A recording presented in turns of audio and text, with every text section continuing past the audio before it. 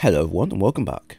In today's video, I'm going to be presenting a pretty amazing arc melee build that you can use in endgame and do quite a lot of damage within a few seconds as long as you stay amplified.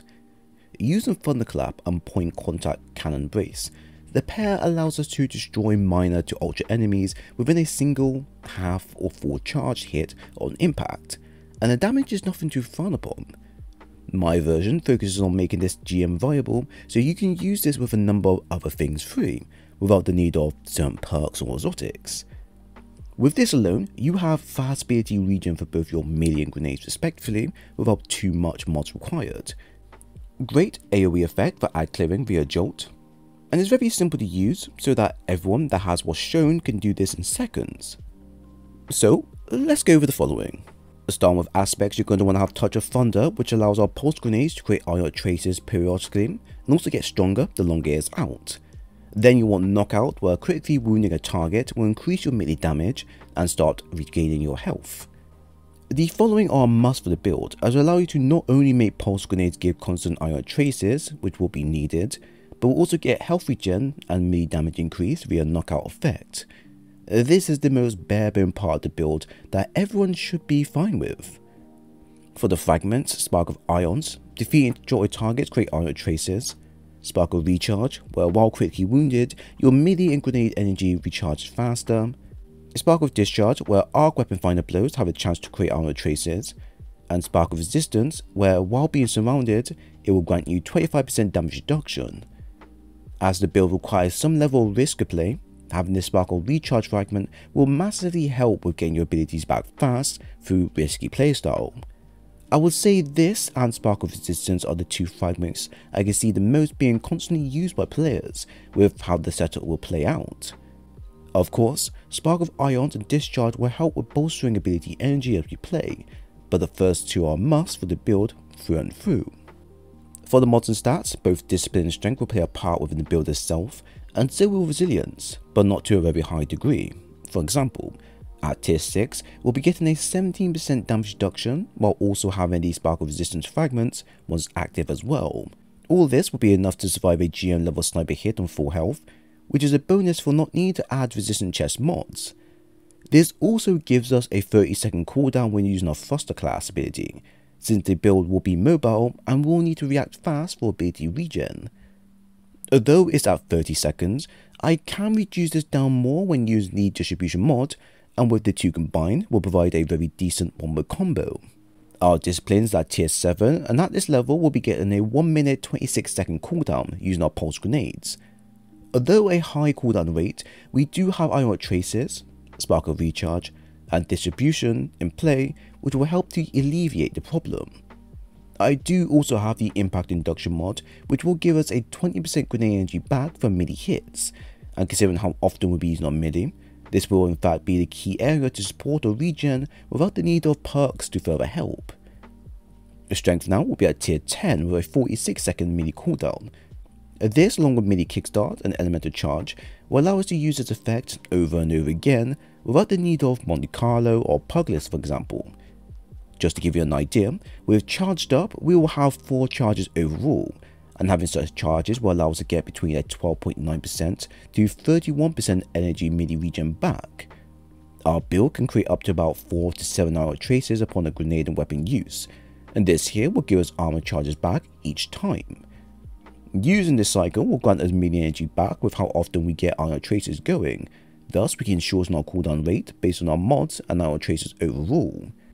This is the same rule I used for the grenade build I did previously, but once you add the point cannon melee regen as well from kills, you will see just how easy it is to pick up and use how you like.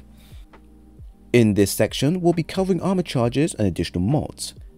Charged up will allow us to hold on to more armor charges as we play and collect. Next, adding the Harmonic Cypher mod will help with creating autumn power via our main primary. Afterwards, you can then add an Arc Surge mod for a 10% arc weapon buff once active, and then adding the Time Dilation mod is a must for armor charge duration to be extended. Lastly, having Heavy Ammo Finder mod and 2 Reserves mod will help with the selected heavy we are using. For weapons, we are using Trinity Ghoul for his amazing jolting effect.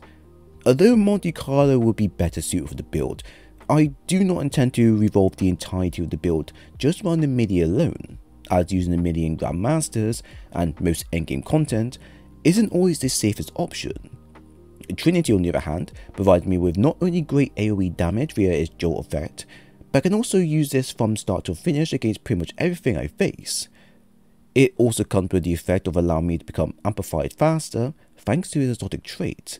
So this, combined with my melee, allows me to have a stronger damage amplifier on demand when I decide it's the best time to use your charged melee. And then for heavy, we are running the Swarm Adept with dynamic sway reduction and whirlpool. It's suitable for mages, ultras, mini-bosses and bosses overall. The weapon can be easily used to cover multiple angles and situations to where you can't use your other weapons. Now, I would avoid using a arc rocket launcher here because of the potential chance of using this while in close quarters. But this is of course down to you, and you can increase your overall damage against mini bosses and bosses overall if you do use a rocket launcher. Now, for those that can't get the Adept, then the standard one is also fine to get and easily farmable. So overall, the point contact cannon brace exotic has generally made using Thunderclap a different melee beast of its own accord, and I have to give it to Bungie here, this thing does clap back. A melee playstyle in most endgame content is risky to use unless you have a good understanding as to when and where to use it. Most of all, having a way to heal is the biggest key part of making most melee builds function in endgame environments. My build, however, only has one way of healing constantly, and that's through the knockout aspect that works perfectly with the playstyle of the build. Our main primary, Trinity Ghoul, will be used to bolster our melee damage by once we get amplified, and this damage buff here will allow our melee hits to go crazy hard on a number of enemies. This is most noticeable when being used against a GM Major, who are both hard hitting and tanky to take down through normal means. A fully amplified hit from us will one-shot them and everyone else nearby, and this will also grant us additional melee energy regen depending on their tier type. Although having Monte Carlo would be suitable, I don't want this build to be too reliant on just the melee alone because of how vulnerable you are while you're charging your attack. The following build allows you to make full use of your kit via jolting, fast ability regen, tanky defenses, and flexibility within the mod section. All of these allow me to run this setup in practically all content I want while still hitting hard. Monty is nice to have if you tend to use it for more range-based melees instead, while the following requires users to be in good distance to pull this off. On top of that, the melee regen aspect of the build is finely tuned so you'll never be without melee energy on hand, which is handy, no pun, for those moments you do mess up. Remember, Ionic Traces, melee kickstart, and elemental charge will help with giving you that nudge towards a full charge after a single use. The simplicity and power of the build allows players to easily deal with much tougher enemies in endgame with a single or multitude of hits via fully charged or out-of-the-box charged hit, which for Grandmasters is not always a safe option to pull. Because of its wide scale of jolting effects, this build is perfect for anything battlegrounds based, where you can see your full effect go to town on grouped up enemy and respawning enemies. Although the melee does pose a risk to the user, using the melee when enemies spawn in or not focusing on you will be the best way forward to achieve maximum fun with the set. Now, if you know how to use Thunderclap in GMs and know where and when to use it, this will honestly become my favourite to those who enjoy a bit of risk to their playstyle. But what do you think? So there we have it. I hope you all enjoyed the build breakdown. If you have any thoughts on the content shared, then please leave a comment below.